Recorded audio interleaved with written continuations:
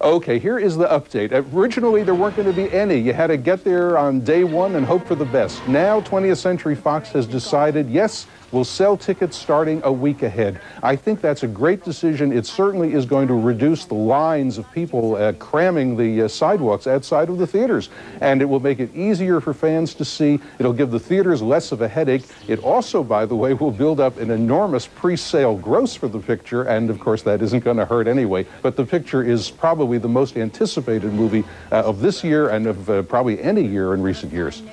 Now, Marty, you don't have to camp out. Right. Well, I'm hoping for good screening tickets. I think you'll get them. Marty, the British handed out their equivalent.